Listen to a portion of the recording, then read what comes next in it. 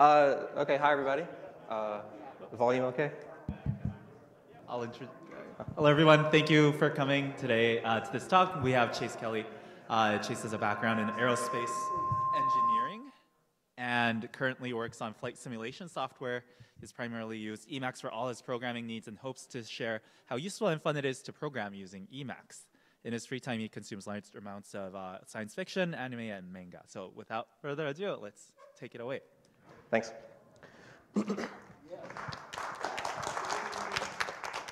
Hey guys. So this talk is mostly for people who don't use Emacs, either programmers or non-programmers, because I wanted to share that Emacs can do everything that you need, whether it's for your development environment or for your text editor.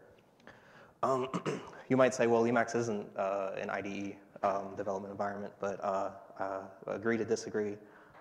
That's the meat of this talk is down here, all these IDE features that you can get using Emacs.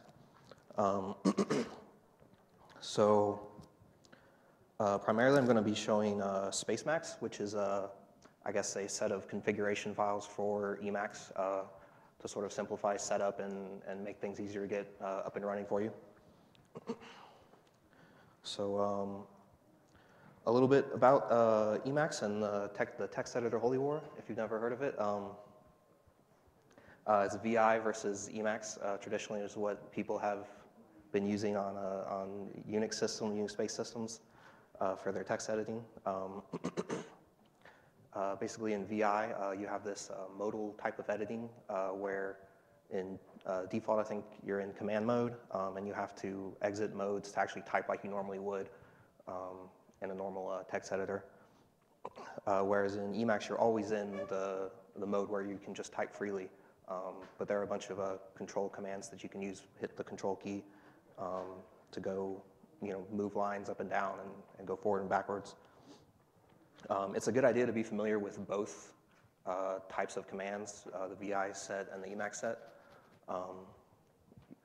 VI is on pretty much any sort of GNU Linux server that you'll find out there, so it's always available to you. Sometimes Emacs isn't installed on some machines. Usually in a terminal, though, the Emacs type of commands where you do Control F for forward, Control B for back, you'll have those that's the default, I think, for Bash. Also, right now I'm not using the Emacs style commands. I'm using the Vim style commands. Emacs can emulate Vim, but Vim can't really emulate Emacs. Oops. Also, they have Snake, if you want to play Snake inside Emacs. I didn't mean to do that. Yeah, one second. Let me go back to where I was. What am I doing? Escape. There we go. Yeah, sorry, let me turn on this. I don't know if you guys have ever seen Screen Key, but it'll just show all my key presses. So you see to go up, I hit K. To go down, I hit J. L is for left, H is for left, L is for right. So those are the infamous HJKL keys for VI. So this is evil mode is a package for Emacs. If you're using Spacemacs, you use evil mode if you want to use the Vim bindings. You use holy mode if you want to use the Emacs bindings. The Emacs bindings, it would be Control B instead of H, Control N for next line instead of J, Control P for the previous line instead of K, et cetera, things like that. So anyway, or you can use the arrow keys. So here's some common text editors people use. I don't know why I felt the need to list those out. Some common IDEs, and all their licenses as well. And then there's Emacs, which is the original IDE combined with a Nix-based system. It stands apart from using Vim combined with a Nix-based system because it integrates really well with whatever system you're running it on, with whatever tools that you have installed there. And it's a lot more extensible than Vim is.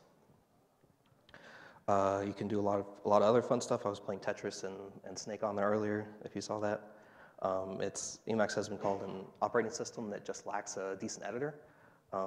mainly by the VI fanboys. But now it has a good editor because you just use evil mode. So here's a little bit of a joke picture running around. So you can view your images in Emacs as well. It's not just text editor. So these are the learning curves for different types of text editors. Notepad, it doesn't take very long to learn. You just get started. Pico, a little bit harder. I've never used Pico. Visual Studio, you actually, once you get into really using it, you become less productive. VI, you can't use it at all until you know everything, you know, all the commands. And Emacs, you sort of spiral down infinitely into customizing it because there's so much infinite customization available to you.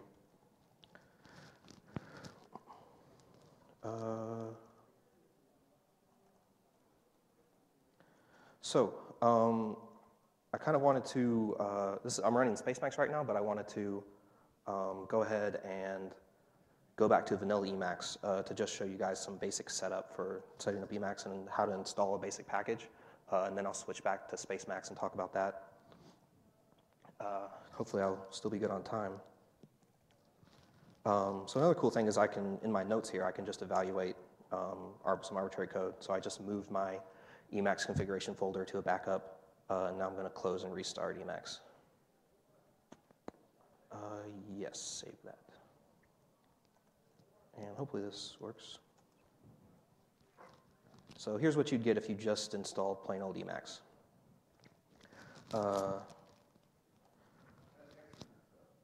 No, this is GNU Emacs. You can see the little, I guess, what do you call it, unicorn?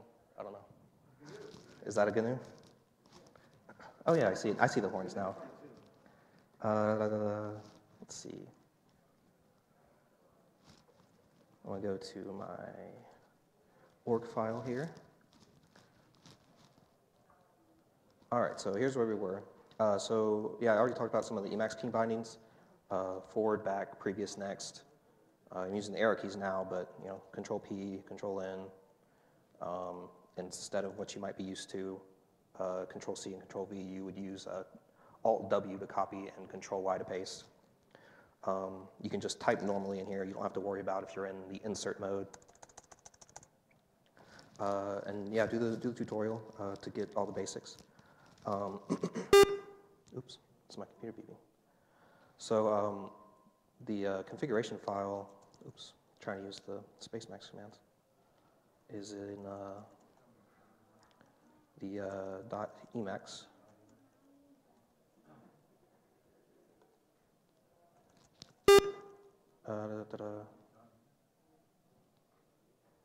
Yeah, I'm going to skip this part because I do not remember all of the Emacs commands because I've been using Spacemacs for the past year. So let's retrieve my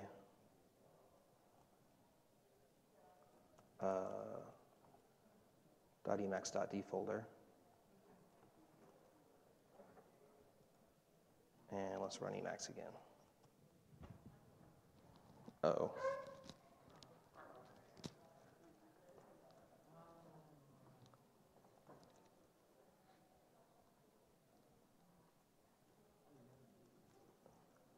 So I need to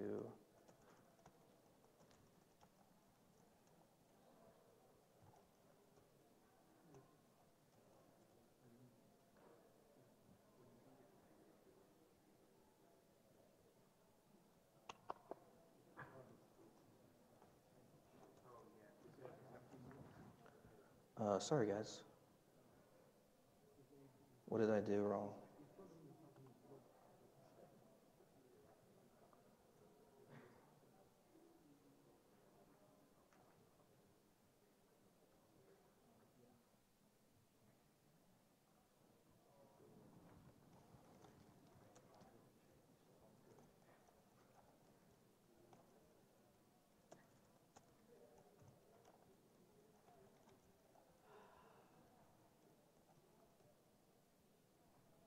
So I somehow deleted my backup. Did you guys see how I did that? What did I do? Yeah, well I did rm.emacs. but not .emacs.d.back. So is this right for move? Huh? This is a move. Yeah, so I moved my .back to the regular.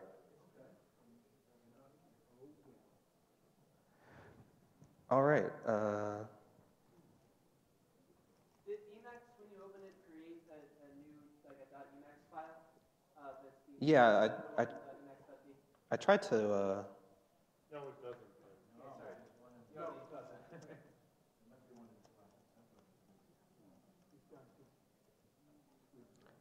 Yeah, I totally screwed us. .emacs.back. No such file directory.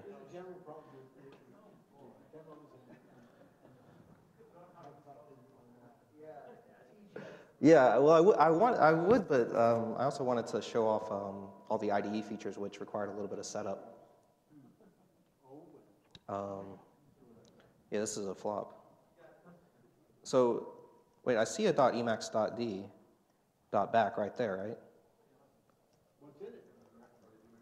What's in it?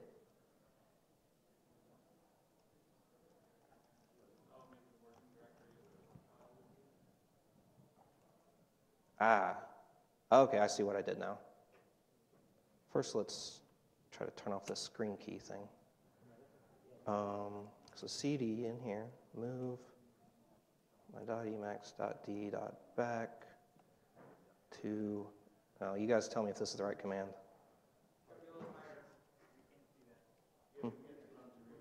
Ah, yeah, I see. And I want to move that back to my home folder.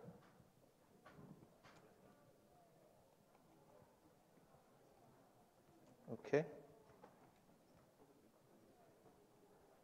And I want to remove .emacs.d, move .emacs.d to ABC.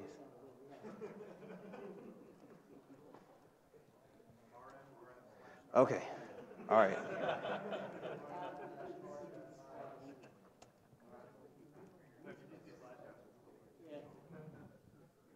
We're saved, okay.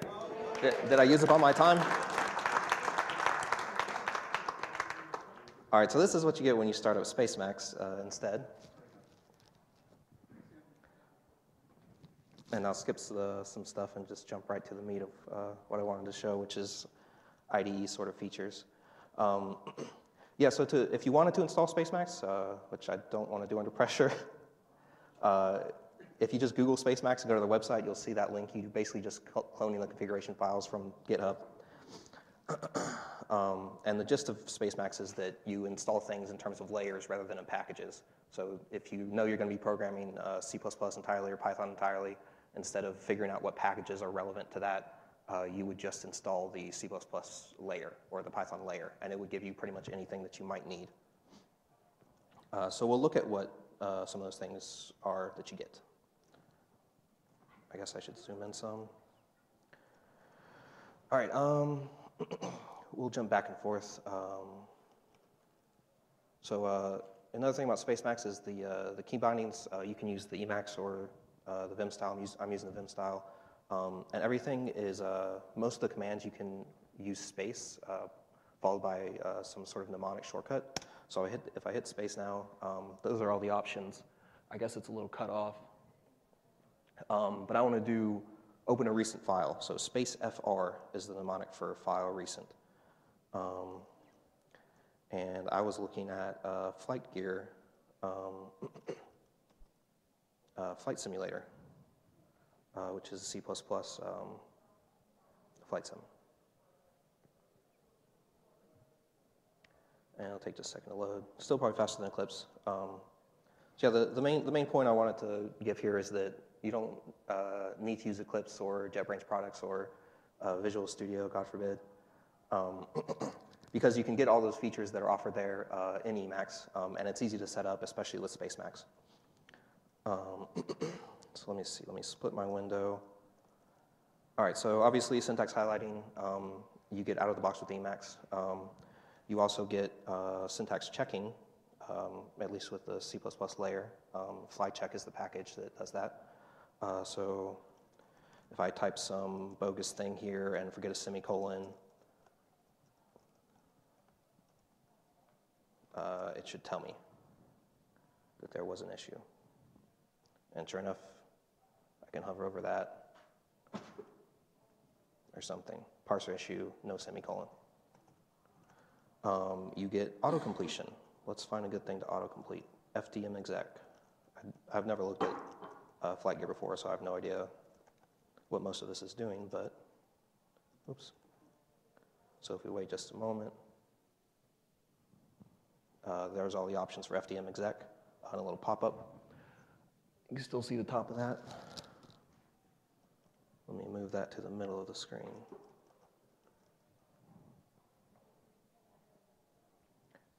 So let's enable output.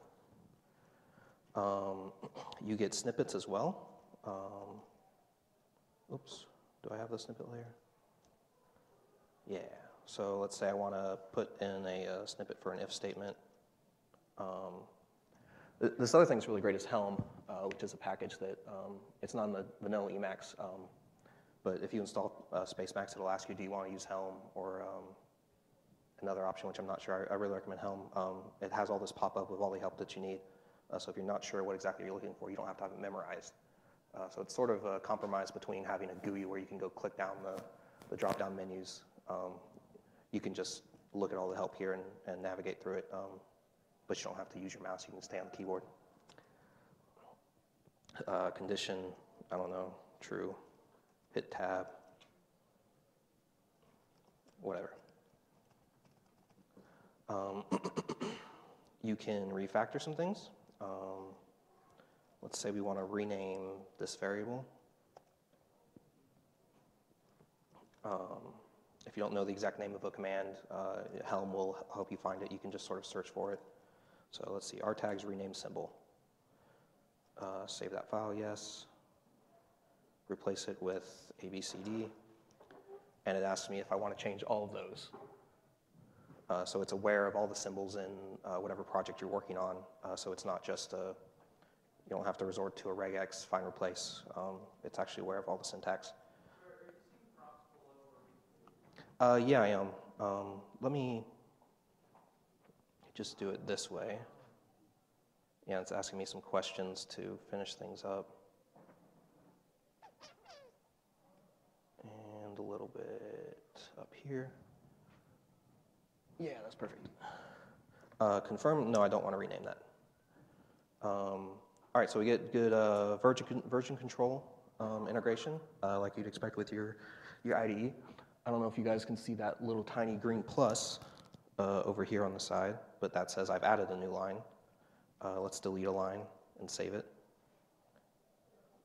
And I get a little blue diamond instead, and now I see a little red minus over on the left. That's useful. You can blame people who've had errors in your code. So Jeff McLean made this commit over here, whoever that is. Bertrand Cacanier. And really nice version control integration with Git is this in Git mode. You can see I've changed these two files. It provides really easy to access shortcuts. So let's, I don't need to press the space key for this. I can just type the shortcuts directly. So S for stage. Let me turn the screen key back on. I think no. Oh, where am I?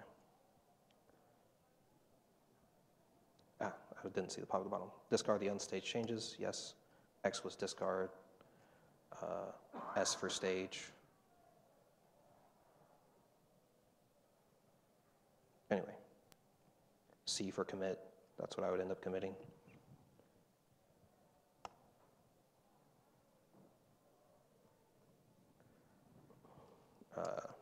F for pull, for example. I don't think there's anything to update. Project manage it, you get that with the projectile package.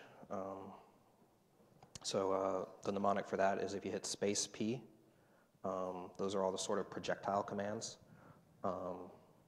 Space P followed by another P. These are all the projects that I've opened recently, so I can quickly switch between projects. Here's a Python flight simulator that I found, and it's asking me for what file I want to open. PyFlight. So another thing is you don't have to have PyCharm for one thing and Eclipse for your Java development. Emacs supports pretty much any language and has all these same IDE, all the same IDE features for whatever language you're using. Built-in shell here. So I think to run PyFlight, you can just do Python pyflight.py. Yeah. Don't know how to control this thing, but it works.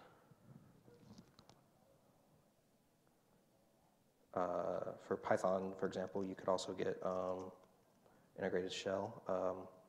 Yeah, like I said, Helm's really useful. You can just sort of guess what the name of the command is that you want. You don't have to have it memorized. And it'll also tell you the shortcut there for future reference. So I have a little integrated shell built into Python, or built into Emacs. Print. Let's go back to my notes here. Oops. All right, so space WM for when to maximize, space BB to list all my buffers, and there's my org file notes. What else? Debugging. Let's see if we can debug PyFlight with just PDB. Run PDB like this, pyflight.py.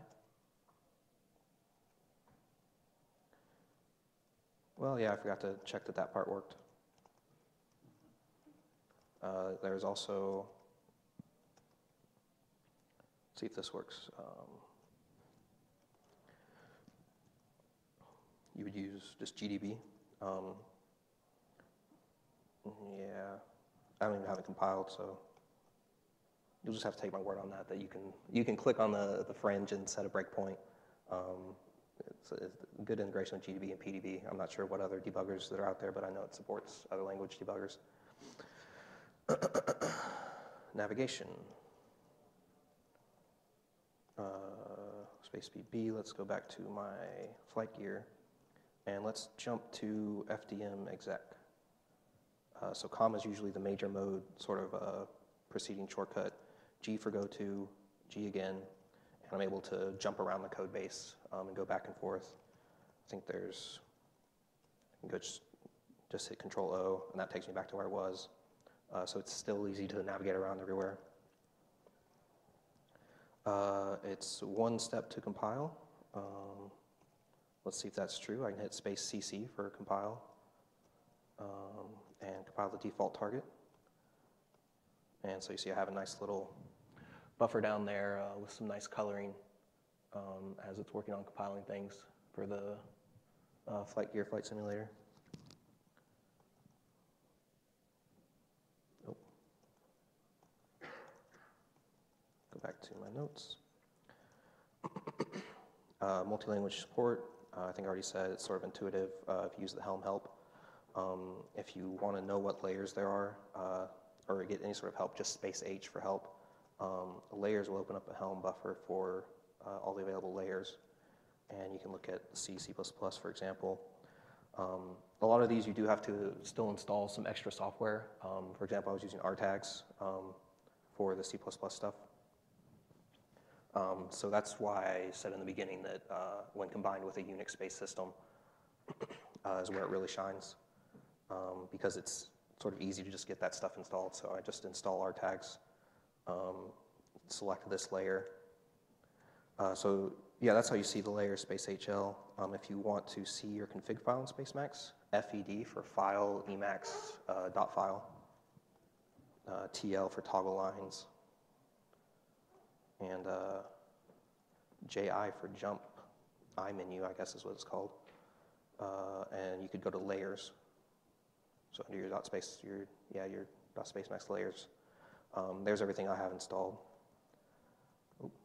So a lot of stuff just to try it out. Not that I don't program in Perl at all. I just wanted to see how the Perl layer worked.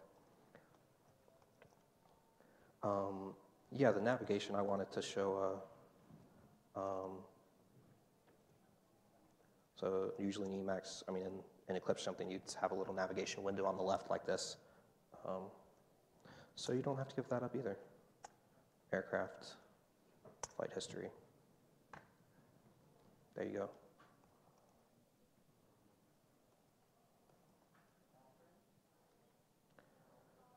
All right, so I think those are all IDE features.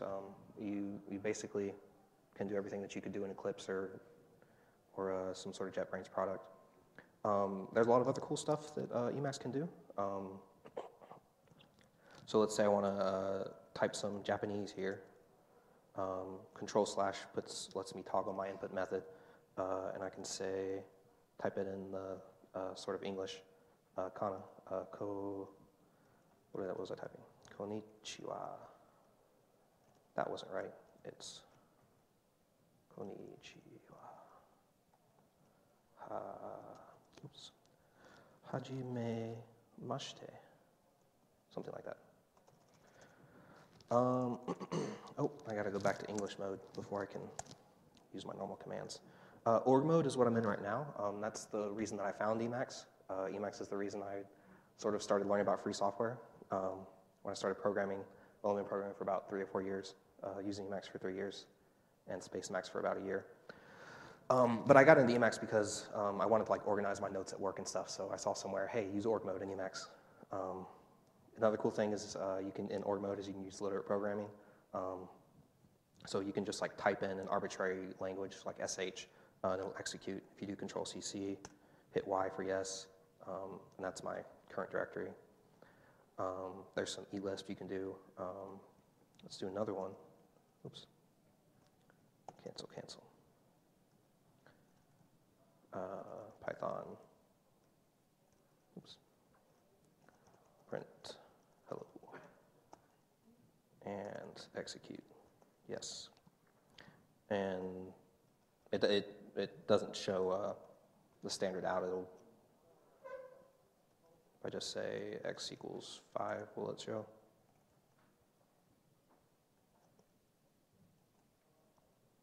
Anyway, there's an option you have to put in to show the result of print or cout or whatever.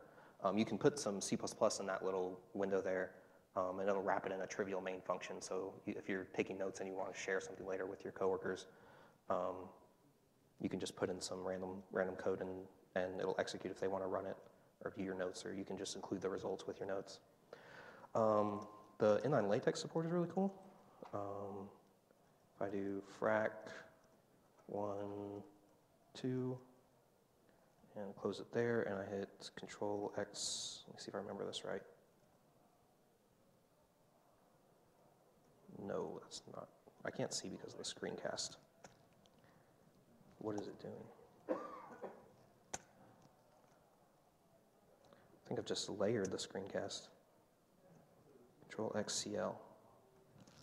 Active processes exist. No. Yeah, I have 2 screencasts running now.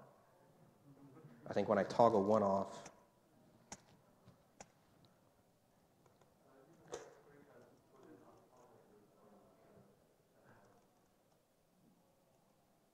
and we'll see if I can just find the command rather than the shortcut.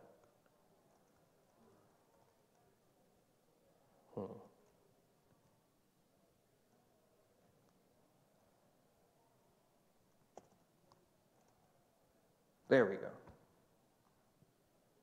Creating images. It's really small. I don't know if you can see it. Yeah, 1/2.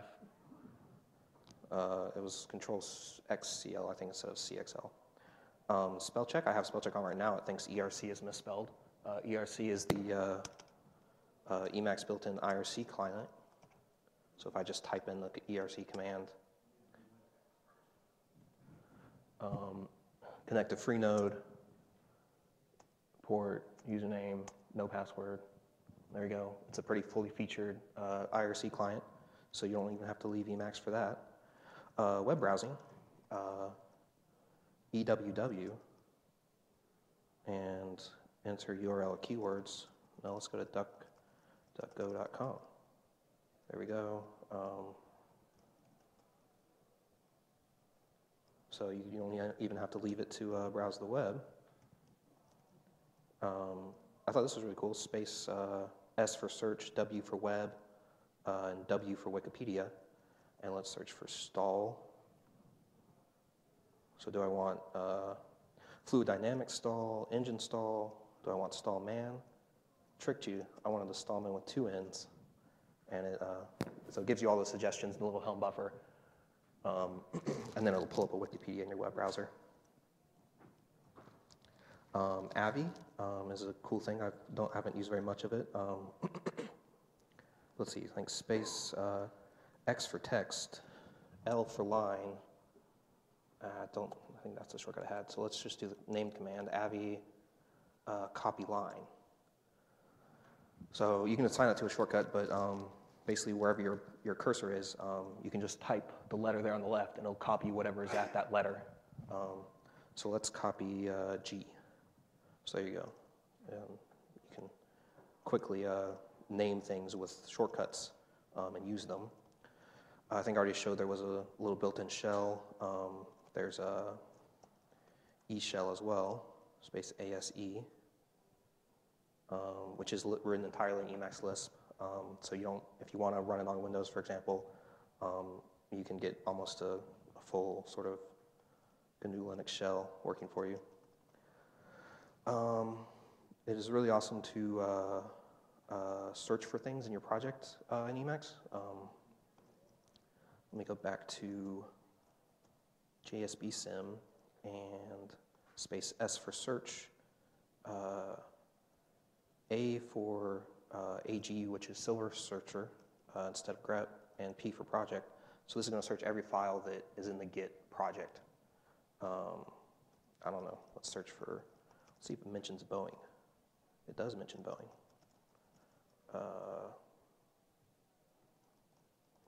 Engines. There we go. Go right to it. So it's really easy to use grep from there. There is easy access to the man pages.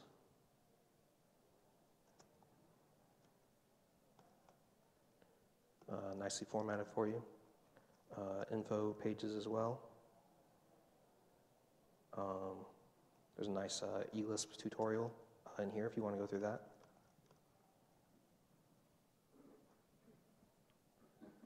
And if I still got a second, tramp mode is really cool. So I don't know if you guys have seen Over the Wire. If you want to start out learning how to be a hacker, you can go browse files on a remote server.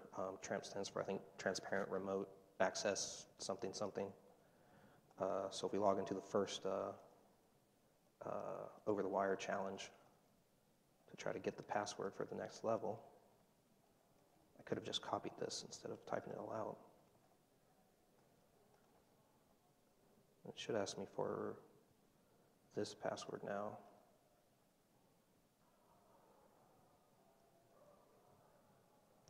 I think my internet connection is just really slow. I think I'm on the MIT guest right now. But you can browse, we'll just cancel it. You can browse files the same as you would if it was on your local machine. Just go straight to whatever directory, open whatever file with tramp. Oops, anything else?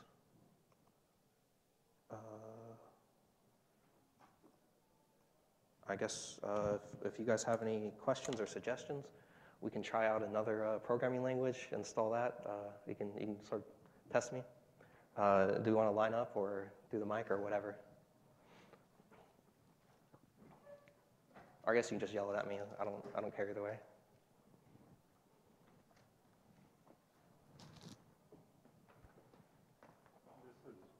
This is more of a comment than a. Yeah. The problem I have with SpaceMax, and I played around with it a couple of weeks ago. I also played around with one of its competitors. I think it's called Prelude. Yeah, I've seen Prelude. There's also like Doom Emacs. I would accept SpaceMax takes Emacs, which I'm somewhat familiar with, and changes it into something unrecognizable. Yeah. And as somebody also who avoids VI and Vim key bindings, even their so-called holy mode.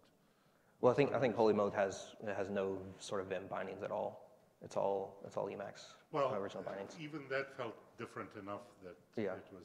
I mean, I'm used to still uses Emacs like the space key. I'm not used to VI bindings, and I'd rather avoid them like the plague, frankly.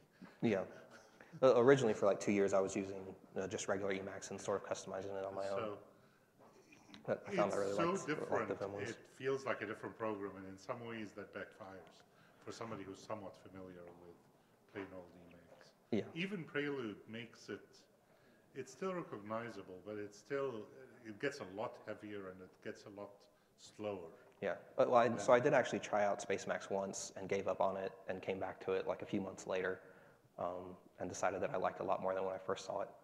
I was just so used to how I originally used Emacs. I really like the keycord package in this vanilla Emacs. If you've seen that one, that's really useful. But I find I don't really need it with the space key combinations in Spacemacs. Yeah, thanks. Hello. I know you covered Git integration a little bit. Can you please show how you would commit a file and push that commit? So here I've got my change here. I can just hit tab. So this is the Git status buffer, space GS for Git status. So unstage change, .emacs, whatever little changes I just made. I would hit S for stage, and you see it changes to staged. CC for commit. Hi, if I can type. Control CC, so I've committed that. It says unmerged in the master is the high commit. And so to push, I would hit capital P, and it's asking me, I think I want to do U for origin master. And there we go. We've just pushed, and there's all my recent commits. Stuff, hi. Not very good commit messages. Also really nice is the log. So there's also my history. You can see I had a little merge where I worked on 2 different computers.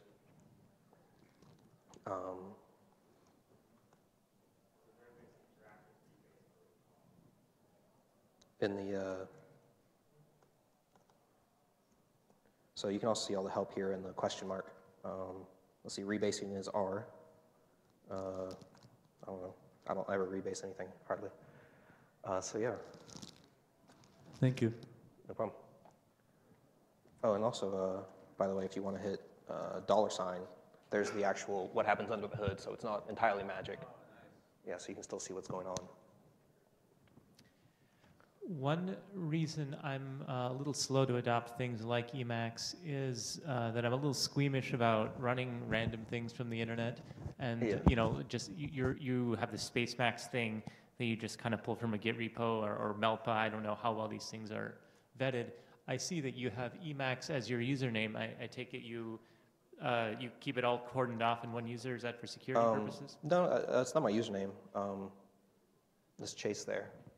But yeah, I think it just says that. Oh, that's just the name of the program that's run. Oh, yeah, yes, yeah. Sorry. What do you have to say about how well these things are vetted? How well are what? How well these plugins are vetted and things? I generally have just trusted them. You could go in and see the source code, I think, for pretty much everything. I think it's all free software. So I don't know if they've been vetted by, I mean, I think there are a lot of users of Spacemacs and it's still growing, so I imagine there's more and more people looking at it. Okay. All right, thanks. I'll get back in line because I have a second question, but I want to let someone else. Okay. I'm the ambassador of IRC today. I have a couple questions from the internet. Mark No says, asks if you could share your org file. Yeah, I can do that. It's actually in my Git repo on GitLab. It's just W Chase Kelley. W Chase Kelley? Okay. Yeah, Kley. So you should be able to find it there. It's just called Emacs IDE. Cool. And Yeah, I don't think there's a Derp asks, is TLS in Emacs still dangerous? Do you know of any plan to fix that? I have no idea. All right. And the CLI guy says, what, if any, Emacs integration do you have with your email client? None for me, but I know it definitely does support using it with your email. Thank you very much. Yeah. I don't know if there's an email layer.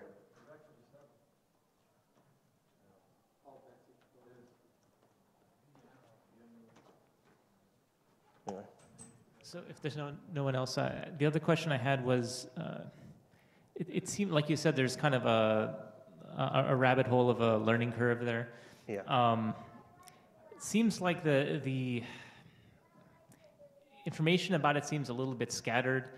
Things that I look up don't seem to work necessarily with my setup. Do you recommend just kind of sticking with that path, or should I read front to back some kind of manual, or what do you recommend? I definitely recommend. I think I recommend using Spacemacs. I think the documentation is really great for it. I did sort of myself. I started with Emacs and was pretty much familiar with most of it and different things to do with it before I switched to Spacemacs. So I guess take that with a grain of salt. But yeah, I think just using Spacemacs, there's a ton of built-in help and there's a ton of well-written documentation. And you should be able to start with just what I've shown you. Just remember the space H pulls up all the different help options. And the Helm buffers can pull up all the named commands, so you can sort of search through what you want. If you know you're going to be programming a language, you can read the documentation for the layer. Yeah. And does it still get, if you want to install something, do you still use it with Melpa? Yeah, it'll use Melpa, but under the hood. So to install a layer, you would put it here in the configuration layers list. And to install an individual package that's not included in another layer already, you would go to the additional packages. So here, that's not actually the default Spacemacs theme. I'm using the Doom theme from Doom Emacs, which is sort of similar to Spacemacs, but with less in it, I guess. And a little, for the other guy that asked the question, a little less foreign to, I think, original Emacs users, but I think targeted towards Vim users. That's a Doom Emacs. But yeah, so I have two different packages installed there. So this is kind of a declarative syntax for that, rather than installing something else, you just have it declaring what you want and it does things in the back. Yeah. So there's basically the only two things I ever change in the .spacemacs file is add packages there or add layers up above. And occasionally I do have some user config Lisp code down here. So there's all I have for my actual config on top of what Spacemacs already does for you. Cool, I like that. Thanks. Yeah. Someone asked about email clients written in Emacs. There are several that are built into any distribution of it. There's VM, there's GNUS, and there's something called MH-E. And just quick on Emacs itself is very self-documenting. You can do, Control-H-I to get to, the .info hypertext files. And you can have, there's a bunch of others on Control-H for describing variables, keystrokes, and lots of other things. That's all. Yeah, so I guess this is GNU's GNUS. I'm not quite sure how to use it though, so.